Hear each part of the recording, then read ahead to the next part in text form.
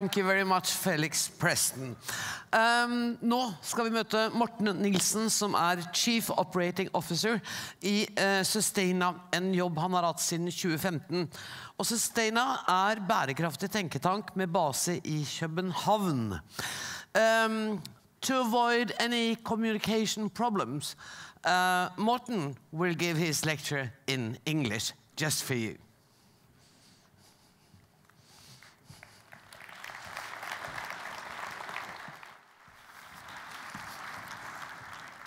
Thank you very much for that. I'm so excited, I'm so happy, I'm really pleased and honored to be here today. I just have one complaint. I have been watching Skam like any other Scandinavian to the degree that I'm now fluent in Norwegian. And what happens, only after 30 seconds talking to the organizers of Enova, they ask me, I assume you will do the presentation in English? There you go. That's the complaint. It's now out there. We can move on and go back to the excitement. I have spent about 20 plus years of my career working for private international businesses. It includes Unilever, and the last one was Carlsberg, or Ringnes, or Esedal, as you would probably call it here in Trondheim. And I spent my career trying to translate the big ambitions, the big visions, the big stories into concrete action, into concrete business. And this is a few cases, this is a few insights from that experience I will share with you here today. For the past year, I've been working for Sustainia. It's a global think tank. It's based in Copenhagen, and it does mapping of great sustainable solutions, and I will share some of those with you here today, just to try to be concrete and action-oriented when we talk about circular economy, which I admit can seem a little bit abstract, a little bit distant from your daily business. The starting point for you in this room, for Norway as a nation, I think is absolutely amazing. It's fantastic. You really got something going for you. When I listened to the previous speakers, your minister, the managing director of Enova, I think Norway, you really have a competitive advantage here. And sustainability is the new word for competitiveness, I believe. You have something to share, you have something to contribute. I mean, you have the funding, you have the long-term commitment, you have the vision to excel and to make a sustainable world and sustainable business. And this is what we need. For one thing which we definitely need is you. As the previous speaker said, it's all about people, it's all about being a leader, an opportunity leader, a sustainability leader, a business leader.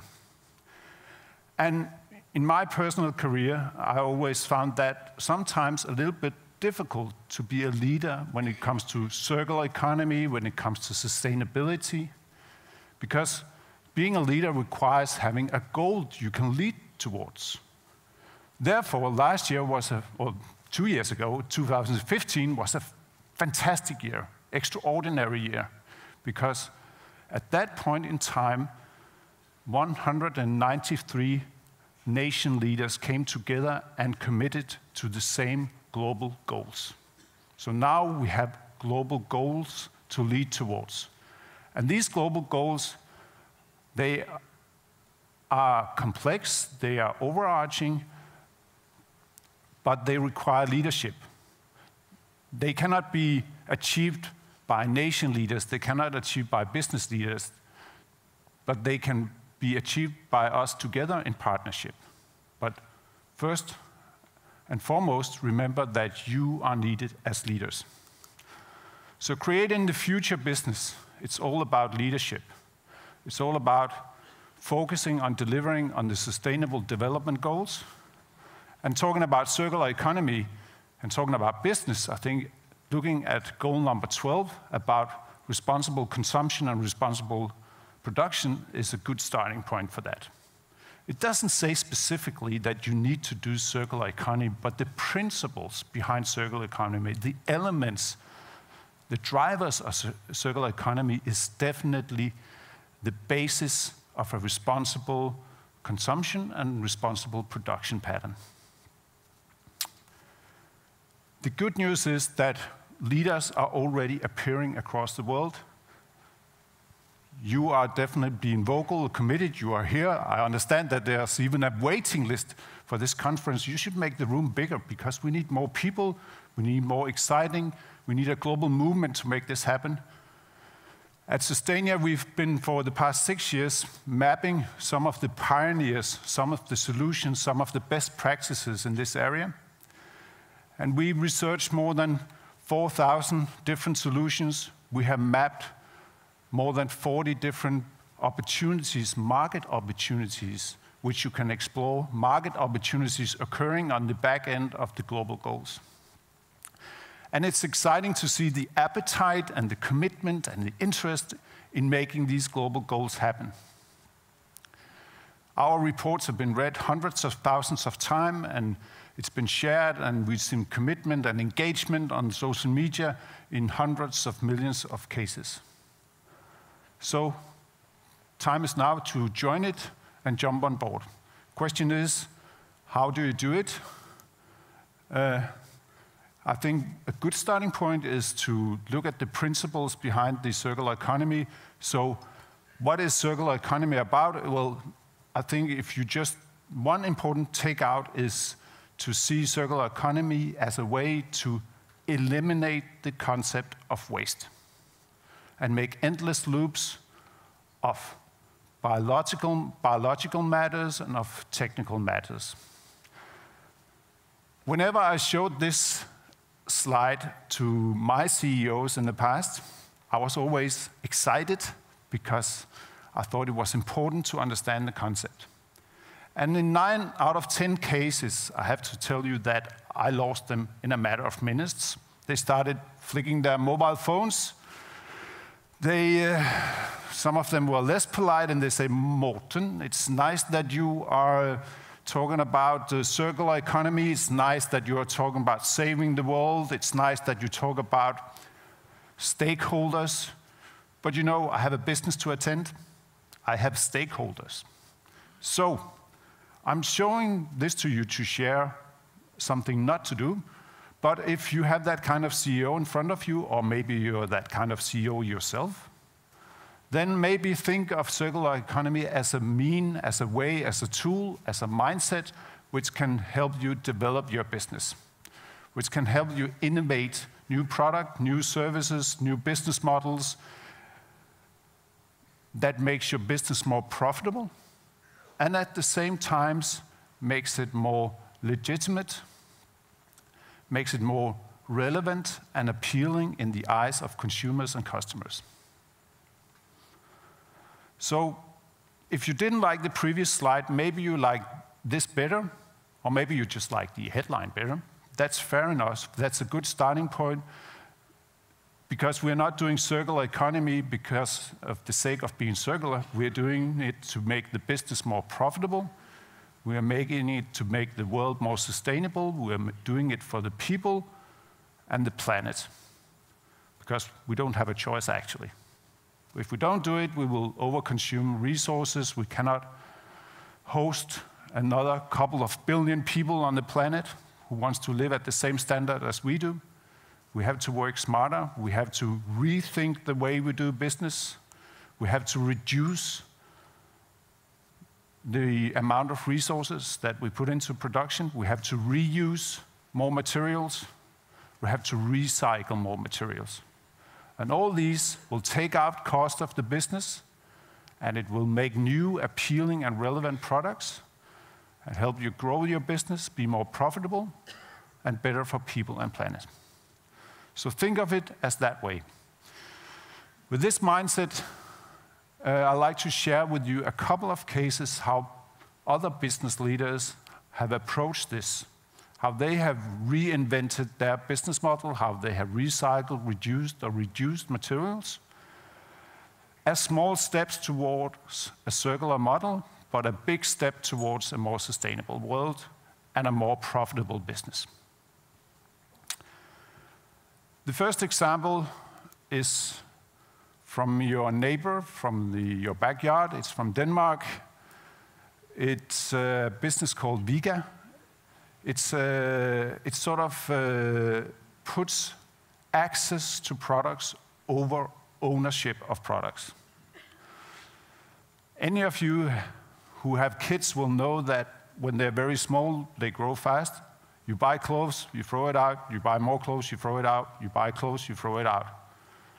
It's very costly. It's very timely. It's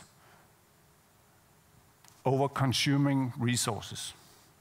So this company offers you the opportunity to lease organic kidswear.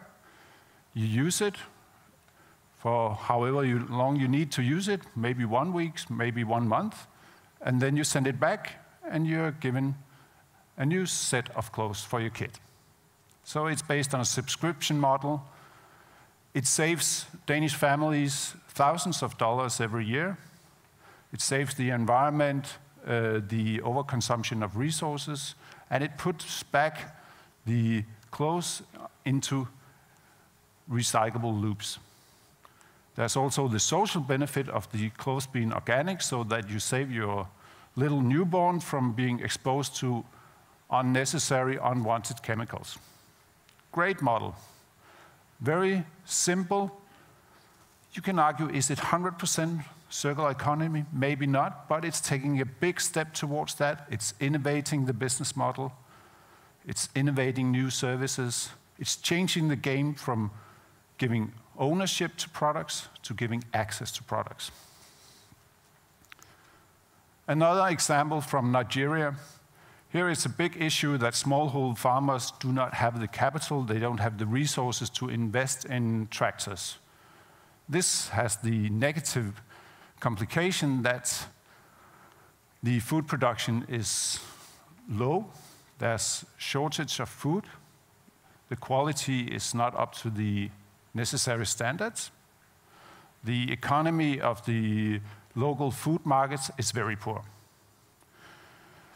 Then some clever people came together and said, what if we put up a sharing system so that people can lease or rent a tractor?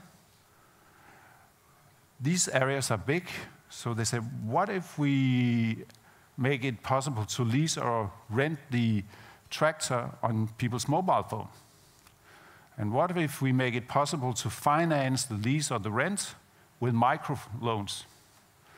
What if we build in a GPS into the tractors so that we can monitor the performance and the service need of the tractor via the GPS so that we can provide the necessary service just in time?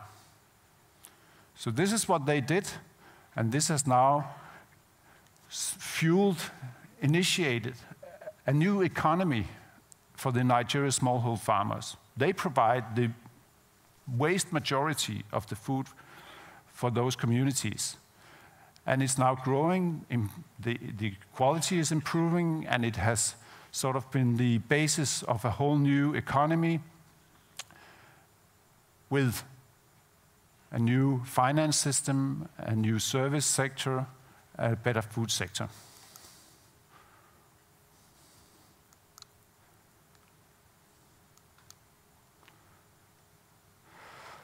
The same, you find similar examples where people involve the consumer to a higher degree. For instance, iCollect is putting up collection systems where you hand in used clothes in containers, and this is working across different continents across the world, and together in partnership with big companies like H&M and other big manufacturers of clothes and apparel. You can also use that thinking, the rethink, the reduce, recycle, reuse thinking to innovate new kind of products. 30 to 50% of the global food production is wasted. It's thrown out. It's kind of absurd. It's kind of depressing, I think, when you look at how much food is actually needed to feed the growing populations. And then we throw out 30 to 50%. What if we could use that? What if we could capture those nutrients and put them into closed cycles? And this is what JM Technologies have done. It started in China and it has spread to other countries. So they take food waste, they put some larvae in it, they eat the food, they grow, they clean up the larvae, and they use them to feed fish stocks and animals. This way you not only capture what would otherwise be food waste, but you also eliminate the need for things like overfishing or overexploitation of farmland, agricultural land. You see the same kind of thinking in Norway here with Biomega. They are taking what used to be considered waste and turning it into a useful resource. They are, so to speak, upcycling the nutrients, they are upcycling the waste, they are upcycling the materials, and this is what circular economy is about. It's generating, it's providing the basis for a new sector, for new products, new services, new value creation. An important element in making these is to engage and involve the consumers, to make them excited and understand that they need to do their contribution to making these closed cycle work. And this is an example from UK, where Carlsberg is making consumer events at big music festivals to make them excited and motivated and engaged and involved in handing back used cans for recycling. And they understand, like I do, that Vikings are obviously Norwegian. So we want to pay credit to that. But even so, it's strong communication tools, and the English, well, they think Norway, Denmark, Carlsberg, same. They make this campaign as part of a more technical-based, cradle-to-cradle inspired partnership, where they are closing the loop between the suppliers, their customers, the consumers, and the partners who are upcycling materials to be products at the same level or a higher level. If you look at all these cases all together and look at it from a helicopter perspective, look at it from the above, what characterizes all these solutions, and I've just shown you 6, and as I told you, we've been researching 4,000. Not all of them circular, but a lot of them have a circular element to it. But if you look at these opportunities from the above and look at what is sort of characterizing them, the trend is that they all been innovated, they all been created by leaders who was looking for opportunities at the edge of their core business.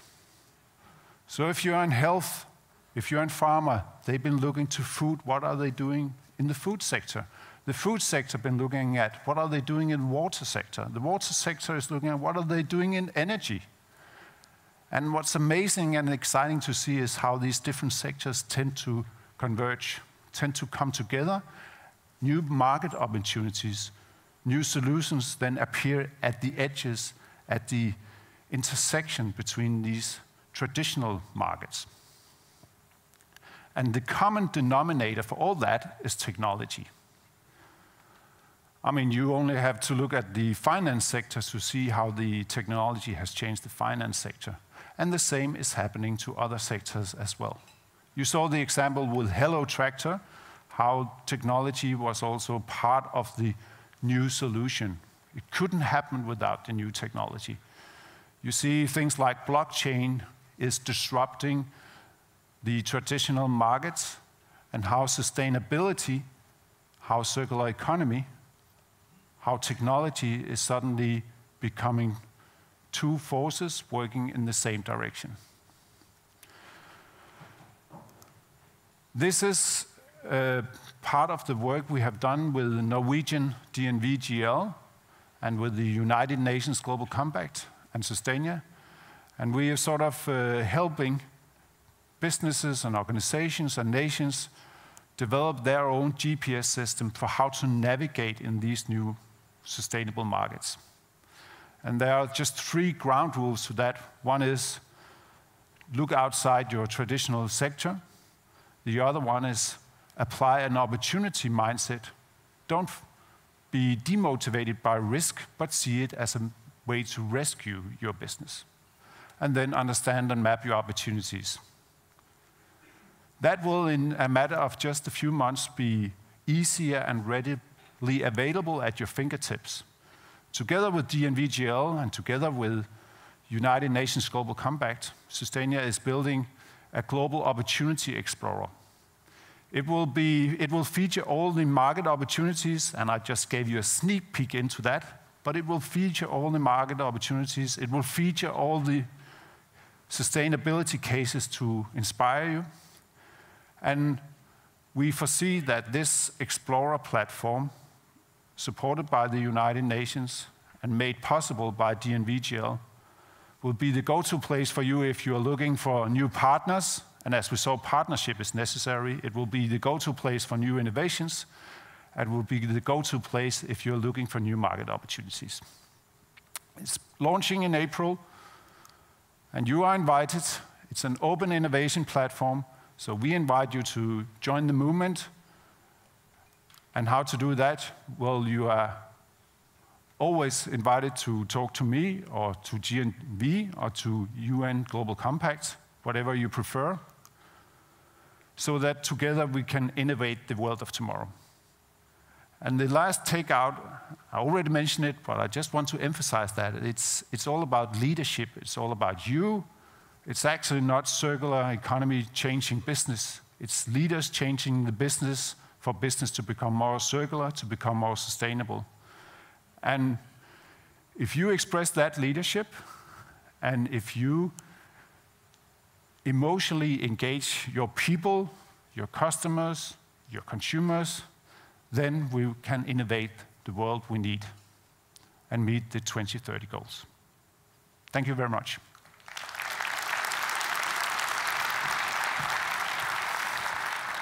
Stay with me. Come on, stay with me. I want to contribute. After having heard you, I want to contribute. Great. Is that good? You got the first joiner of the movement. Well, because when you said, let's lose the concept of waste, I thought, really? Really? But then you persuaded me. And we've got a question for you from the audience. Skal vi prøve å gjøre det på norsk? Er det norsk, dansk? Det synes jeg. Spørsmålet kan det hjelpe å gi unge mennesker stemmerett, 16-17 år? Bør de få stemme til parlamentet fordi de mer opptatt av klima enn du og jeg Det ville jo være et interessant forslag. Altså, du har fuldstændig ret. Altså, når man kigger på ungdommen, når man ser på nye generationer, de committed, de forstår det, de har det rigtige mindset, så hvorfor ikke invitere dem ombord? Ok. Da går vi for 16-åringer med stemmerett heretter, eller kanskje ikke. Tusen takk skal du ha. Takk for det. Tusen takk. Takk.